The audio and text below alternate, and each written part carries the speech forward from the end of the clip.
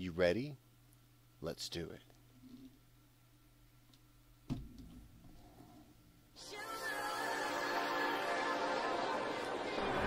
And welcome to another edition of Blow Your Mind Learning with Lyle Dilly.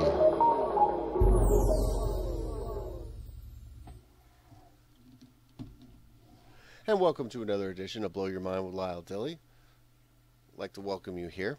A lot of you are wondering, asking a lot of questions this week about how to insert video into Adobe Animate, because the way to do it is completely different than you do it in Adobe Flash CS6. It is, and to be perfectly honest with you, it actually allows you to skip a lot of steps and feels a million times easier. So let me quickly show you how to do it and how you can incorporate it into your Adobe Flash. All right. So first thing I'm going to do, I'm going to go to the main board here. All right, is I'm just going to create a new file. All right, must be Adobe Action Script 3, very important. I'm going to go ahead and do 1280 by 720 with my little HD, because I like it in HD, 24 frames per second, all that fancy stuff. Okay. Then I'm going to go ahead and Control 0, center it, zoom out just a little bit so we can see it, and we're going to insert a video. Now, what's going to kill you guys is this is way easier than you might think. Like it's like one button. You know, it can get a little bit more complicated than that, but really is just one button. You ready? It's File, Import, Import Video. Kind of all it is, but I'm going to show you a few things that you need to know, so still pay attention in order to make sure that you insert it right and it does what you want it to. So I'm going to go ahead and import video. I'm going to load an external video with video playback components. Okay. There is embed FLV, which is a little bit more advanced, and embed H.2.4 in timeline. This is more for testing, and the videos can't even be exported, so I rarely use this. Where you use a load of external video with playback component. Okay. So let me go ahead and insert one of the videos I did today. All I did was browse, did it. You can convert it to maybe make it a little smaller, do media conversions. But for this exercise, I'm not really straight about that, okay? Because it might help for file size later, but right now, we're just going to insert it. Next. Now, skins. Skins are really cool. Skins will allow you to add all these really cool things to your video that you're inserting. Okay, skins, different things, and all the buttons become workable with the video that you insert. All right, which is part of one of those things that you need to do. For this exercise, though, I'm going to say none. Okay, because we're going to do a couple really cool things that'll allow you to add this to Flash and be able to start it and stop it how you want to on your timeline. Okay, using just this import video function. So I'm going to go ahead and go next. And it's going to make sure that I'm cool with it. It's linking to the video. That's the most important thing. So whenever you're moving this and do this, you actually have to include the video that you made in order for this to work. Okay, very important.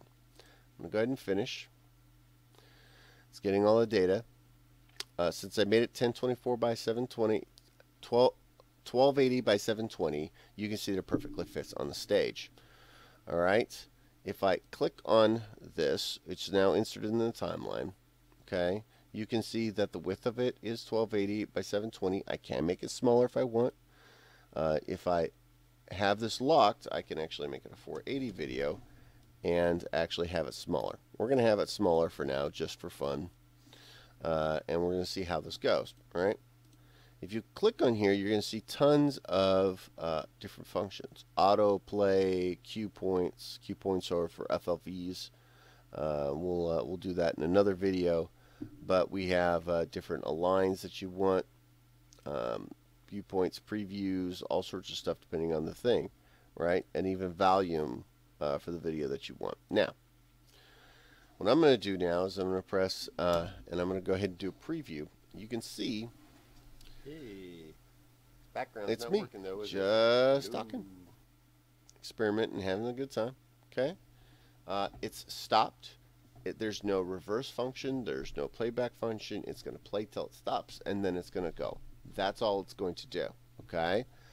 Which is kind of a cool function. You can add different animations. This is a timeline, okay, to that. But what I'm going to do is I'm going to do this and actually make it start and stop and stuff. So what I'm going to do is I'm going to go to 82 frames, press F5, so it goes to all 82 frames. Then what I'm going to do is I'm actually going to press S6. Just like in an audio file to stop it, I'm also going to use the same techniques to stop this video. So if I go to properties, what I'm going to tell it is not to autoplay anymore. All right? So it's going to go from here all the way to 80 and then stop on frame 82. All right? So it's going to play all the way to frame 81 and then stop on frame 82. Okay? So let's see if it does it. Does it and stops, resets, just like a flash is supposed to do. Plays to a certain point, stops, resets. Plays to a certain point, stops, resets, and repeat as nauseum.